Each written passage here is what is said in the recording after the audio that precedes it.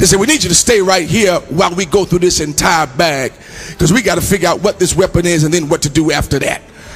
They pulled out my black jewelry case and said, that's where the weapon is. They opened it up and wasn't nothing in there but my cross. I got to go. I'm done for this service.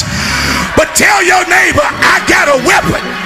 And it ain't a gun, it ain't a switchblade, it's the cross.